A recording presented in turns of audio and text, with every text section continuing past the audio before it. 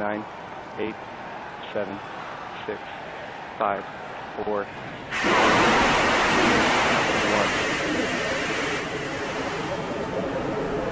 Lift off.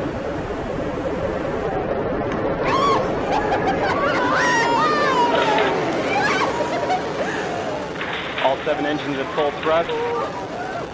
Chamber pressures are good. Vehicles cleared the tower. Now passing 18 seconds into flight.